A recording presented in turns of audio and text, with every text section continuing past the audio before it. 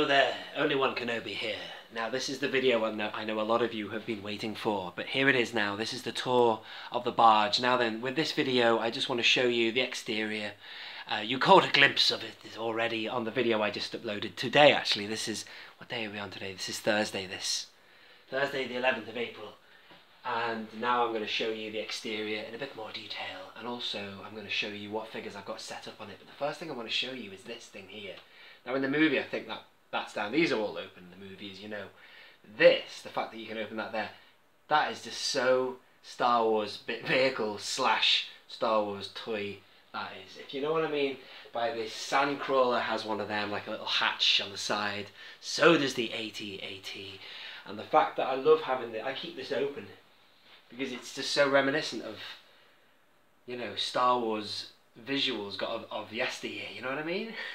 I love that. So that's how I have it like that. I mean, obviously these are all flaps and vents here, but I don't know where, maybe it's this flap. All these should technically be openable, but these are the only ones you can open. But I think that Luke pulls a weak way out of one of them. But anyway, that's cool. I love that. I just thought I'd let you know that. See what you think. Does it give you nostalgic feelings too? So this is the Khetanna Sail Barge. You've already seen an opening video of mine and a reaction, which I was, you know, absolutely made up to receive it, and mesmerised by the size of the box and the whole process of putting it together, of which I have to say the sails were, that was a nightmare. That was really stressful putting these on. You really do think you're going to break them, and I was having trouble putting them on the right way, and oh, nightmare. But anyway, we can talk some more about that in a minute. But it's obviously so well made. I was very lucky, excuse me, because I've heard a few nightmare stories about people who've had, well, I say I've heard rumours that people have had Jabbas with, you know, 2 right arms, but fortunately it's not happened to me. And also the box came in really good condition. So here we are, folks. This is my video where I'm just going to show you what I've got on there. Like I say, if you want to see a really good all-around barge video, then I highly recommend Victoria's Cantina. She does the whole thing, unboxing, shows you its setup, and also Chris from the Collector's Hut, he does a good video as well.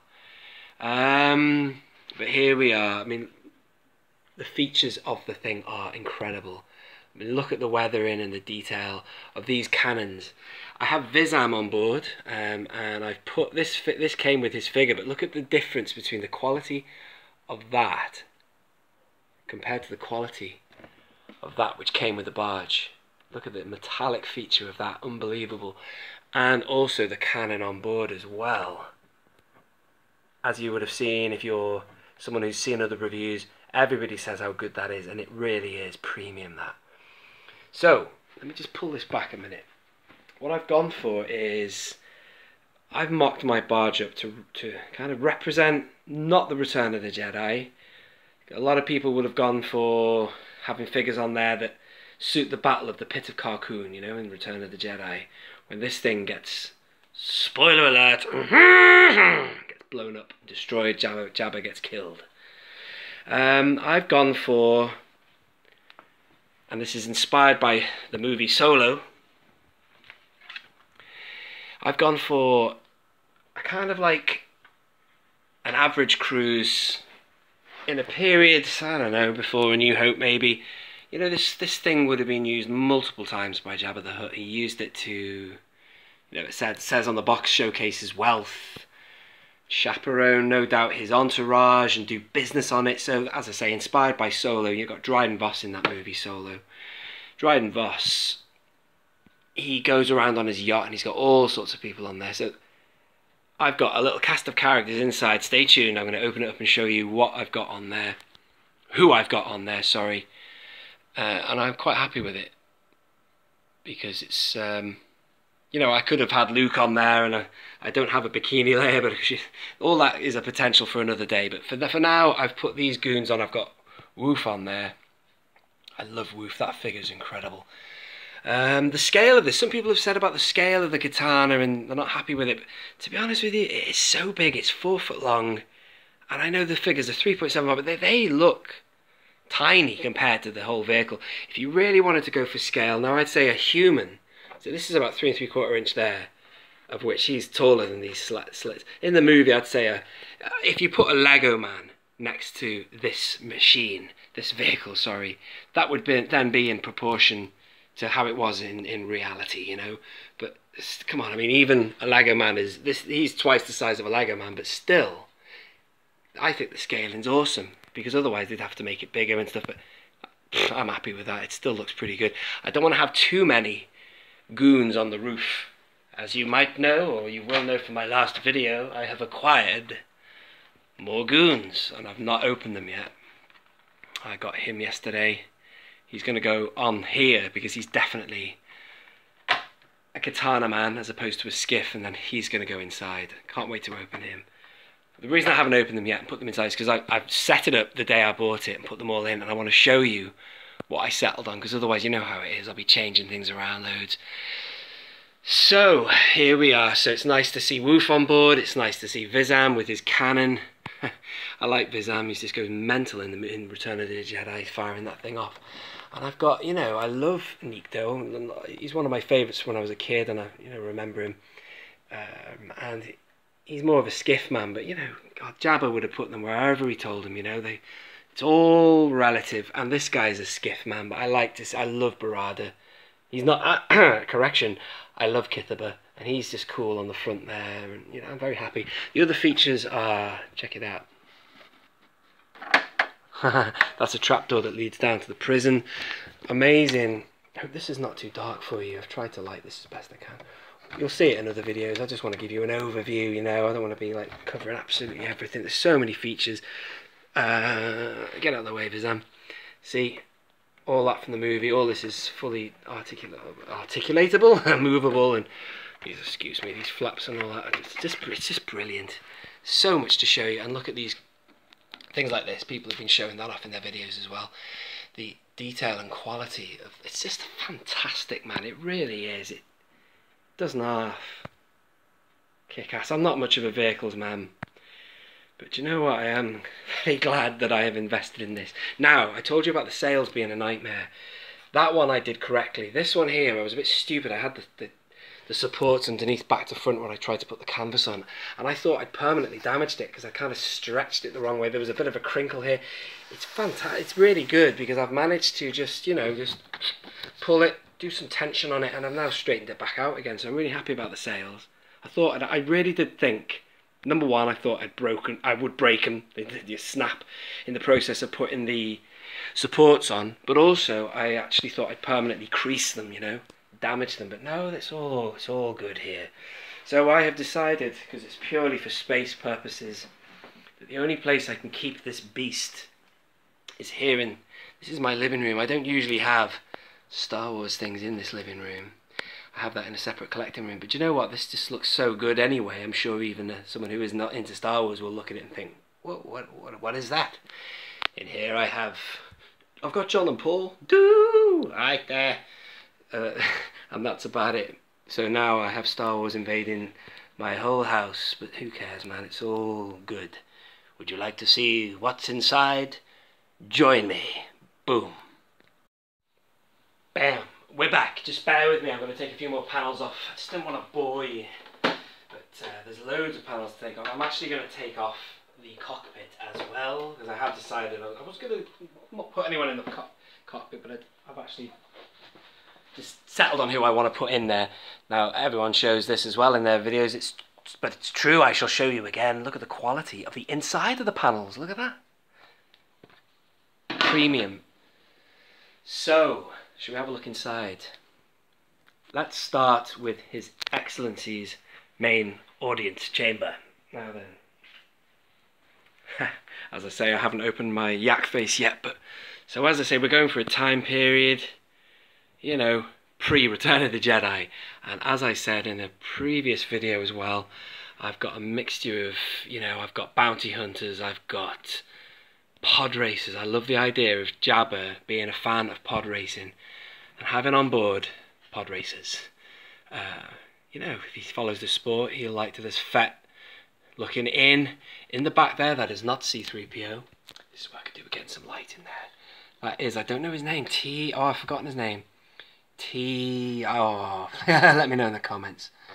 He's in the back because that was the one that featured in the Clone Wars animated cartoon. Have I got the DVD of that? See? I did have before. Doesn't matter. Yes, I do. Right down here. Excuse me. He appears in that. So I thought, that's cool, man. I've got that figure. I'm going to have that in there. There is Jabba himself. Awesome. Might be a bit too bright that now. There, move that away. Marhonic.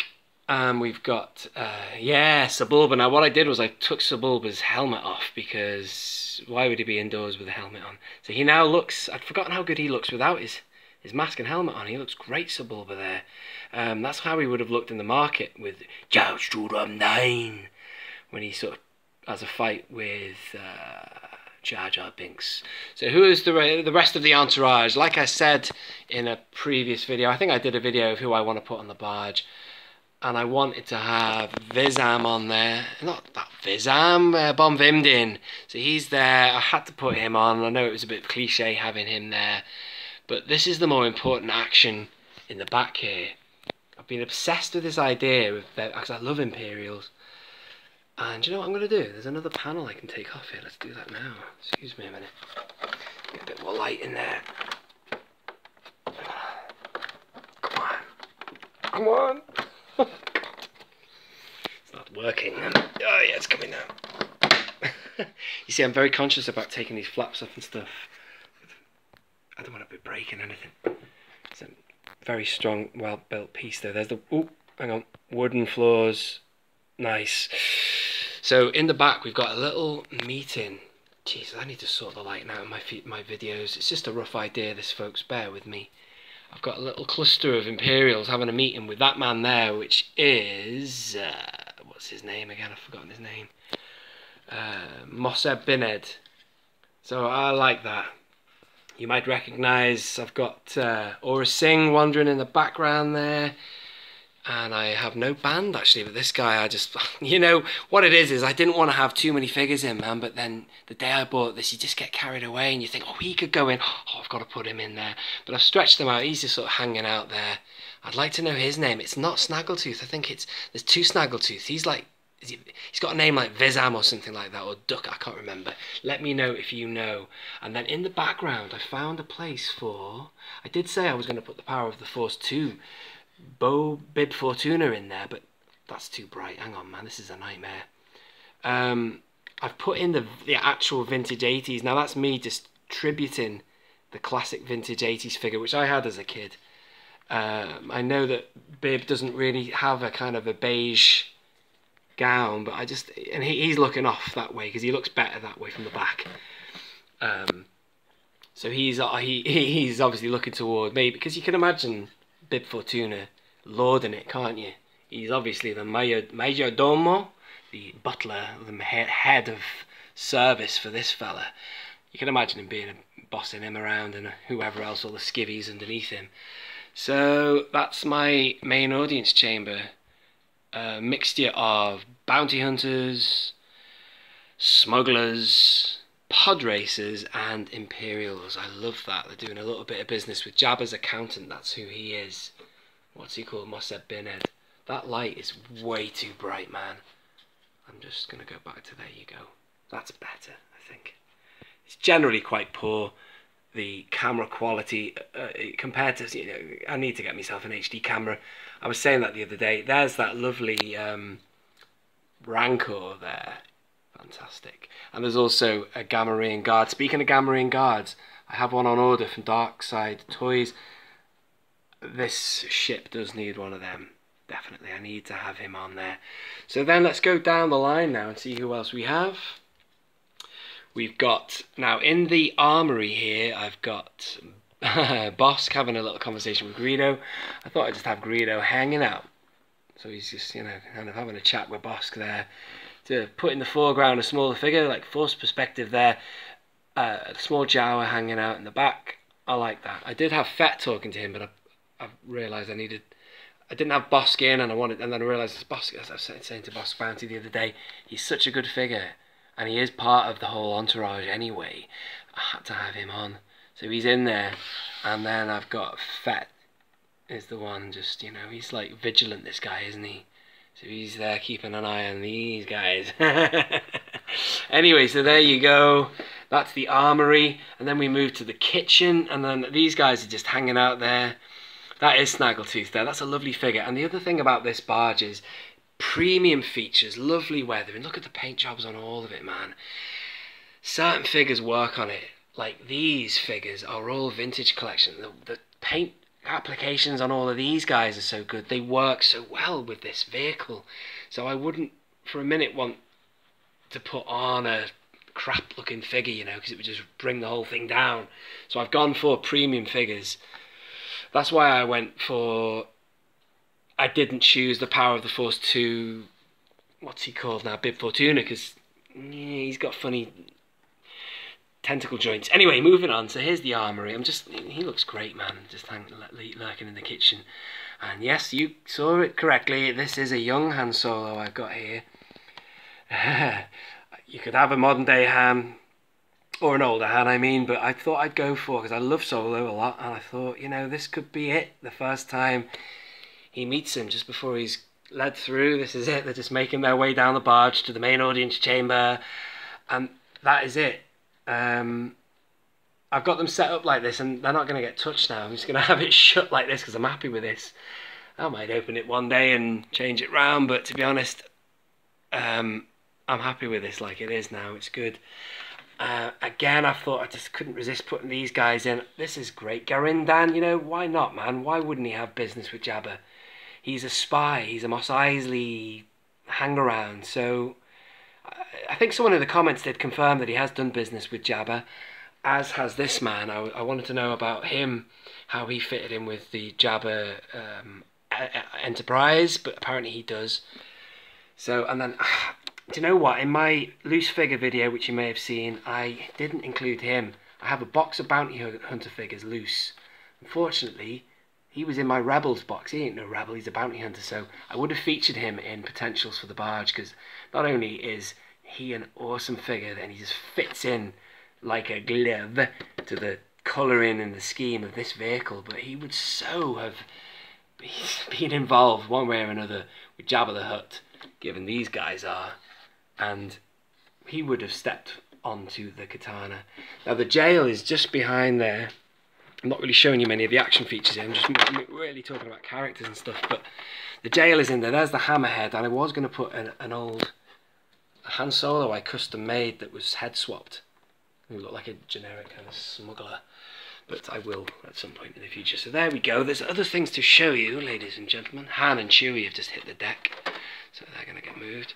Now the cockpit, I wanted to be very careful with who I put in there. Now I have these two weakways. Now I know weakway's a skiff, but is the lighting okay? Just bear with me one moment, please. Look at the antennas, by the way. These are awesome. They're made out of rubber so they don't snap or whatever. Now these are technically the same character, but because there are more than one weakway in the universe, because they're a species, I figured that these two figures that are portraying the same character could be two different weakways. This is the 1983 or whatever figure. This is the Power of the Force 2, so that's about 95 or whatever it was. Maybe later, I don't know. But they look pretty good in the cockpit, man, and there they are. There's no windows, obviously, to the cockpit, but I presume they can look at their monitors here. And I'll just take the figure out just so you can see the nice detail of the seats there. Thank you very much if you're a dedicated follower to this channel and you're sticking with this. I do apologise about the lighting. Very conscious about the presentation. There, yeah, that's a bit better. Good presentation of what I'm trying to show you here, because it's important that I'm going to consider investing in a better camera soon. So look at this, just an unbelievable vehicle, man. Really good. And I'm so glad it is in my living room, because it is kind of hard to take your eyes off it. Brilliant. I get to see it a lot, and you will enjoy it if you have one and you've been seeing it whenever as well. In your day-to-day sort of activity. But anyway, that is it, folks. That's all I really want to show you. That's just the barge. If I've missed anything out, I do apologise if you were looking for this something specific, but put in the comments what you want to see and I will make another video. But that is how I have it set up, and it is something I'm very happy with. So there you go. Thank you for joining me today. I'm now going to go and I'm going to open this guy. And I'm going to open this guy and put them on. The reason I haven't opened them before this video is because I did that on Monday. I was really happy with it and I didn't want to balls it up, you know, because otherwise like OCD will take over and I'll have to move him over there. Oh, I'll have to put him there. I didn't want to go through any more hassle. I was already up till about 2 in the morning on Monday sorting it all out. But it looks cool, man. I love it. This has been Only One Kenobi. Only one.